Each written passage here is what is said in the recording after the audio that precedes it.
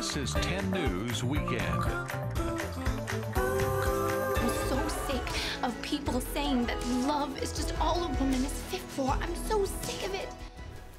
There were a lot of good movies this year, and movie critic Will Meyer is here now to talk about which ones made his top 5. Little Women, definitely one that I want to see, and I really love that you're wearing your Christmas movie sweater too Festive today. movie sweater, yes. My girlfriend got this, and her sister got this for me for Christmas, and I thought this is the perfect occasion to wear it. So. It is, Will. All right, let's start with Little Women. Just came out a couple of days ago. Yeah, it's and this is, you know, there have been so many adaptations of this classic novel, but I think that Greta Gerwig's adaptation is the best one. This one is so good.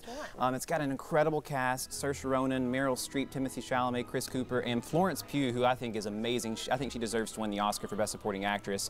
This is such a lively, fun, fresh take on the story of the March sisters, and Gerwig actually changes some things around with the story. She makes some changes, but I think that what she does is more brilliant than it is blasphemous, and I just think that this movie is so alive. It's so much fun, and you know, I think that it's tough to take something set in the 1800s and make it seem like that, but her take on the novel's themes of equality, of romantic love, and also self-discovery, all of it just feels so modern. So, you know, I can't really think of a better way to spend 2 hours than watching this movie in the theater. So take your whole family. This is the only PG movie on my list, so take your family to see Little Women. Ooh, I definitely want to see it, Will. All right, next on the list you have The Lighthouse. The Lighthouse, yeah, this movie stars Robert Pattinson and Willem Dafoe, and they're the only two people in this movie. So this is a haunting and hypnotic tale of madness. This is kind of The Shining if it were set in the 1800s.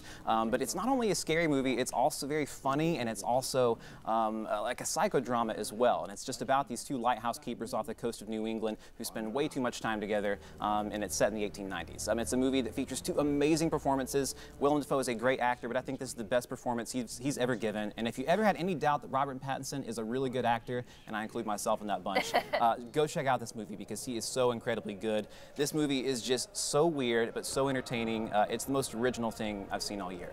Interesting. And is it all shot in that format too? Yeah, it's black and white, and it has that aspect ratio that's really interesting. I think that makes it a little bit eerier too. All right, number 3 on your list is The Irishman. The Irishman, yeah. This movie is directed by Martin Scorsese, and it stars Robert De Niro, Joe Pesci, Al Pacino, Harvey Keitel, an amazing cast. It took Scorsese nearly a decade to bring this to the screen.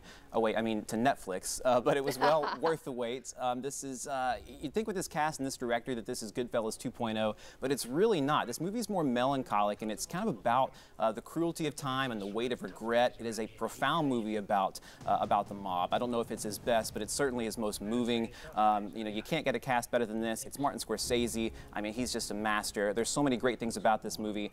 The de-aging stuff where they make the actors younger didn't quite work for me, but when so many other things work about this movie, it seems downright criminal to complain about that. So absolutely watch The Irishman on Netflix.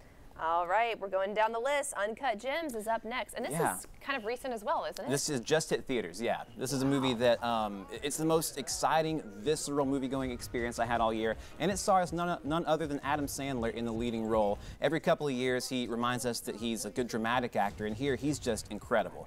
He plays a gambling-addicted Manhattan jeweler who just can't get out of his own way. We spent a dizzying 2 hours watching him try to outrun a good run of bad luck. I think that this movie is just such an exciting movie-going experience. It had me on the edge of my seat the entire time. He's a guy who's despicable on paper, but Sandler is so good that he makes you actually kind of root for this guy, which I think is some sort of miracle. This is just the most unforgettable thing I've seen in so long. I think maybe more than anything in the last couple of years, I've thought about this more afterwards. I just can't stop thinking about this movie. So hard R, definitely a drama, intense, but go see it. Not your typical Adam Sandler fare. Interesting, yeah, for sure.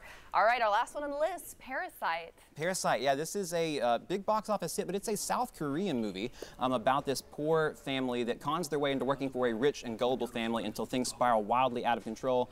I'm being vague here because I don't want to give away the many surprises of this movie. This movie has some of the best twists I've seen on screen in years, but it's also a black comedy. It's a satire about social inequality. It does so many things so well. As far as pure storytelling goes, it just doesn't get much better than this, and the cast is amazing. If you're not used to watching foreign films, this is a great one to get your feet wet with because you'll forget that you're having to read subtitles 5 minutes in because it is so exciting. This is just the closest thing to a masterpiece I've seen all year, so this is my favorite movie. So those are your top 5. Well, now I do think it's interesting. You mentioned some of them had just come out theaters. Yeah. Some were on Netflix. Where can we go to kind of watch these? And then this year, would you tell people to pay more attention not just to the movies in theaters, but some that are coming out on these streaming sites? Absolutely, because you've got, Marriage Story is another great movie that's on Netflix with Adam Driver and Scarlett Johansson. I think a lot of these streaming services are really getting into the game. Amazon Prime has the Shia LaBeouf movie Honey Boy and The Report. There's just so many different places to check out these movies. Of course, I'm a proponent of going to the theater, but some of these movies like The Irishman you can't see anywhere but Netflix. So, interesting. but I always love going to the theater. So a lot of these are on demand too. There's just a lot of different ways now that you can check these out. Excellent. And will you do reviews even when you're not here with us? Where can we go to see those? You can go to my Facebook page or my Twitter page. It's Will Talk Movies. Excellent. We love having you here. Love the sweater. Thank you. Thank you for having me. We'll get another check of your forecast with Cassie. Today might be a good day to go to the movies for some people.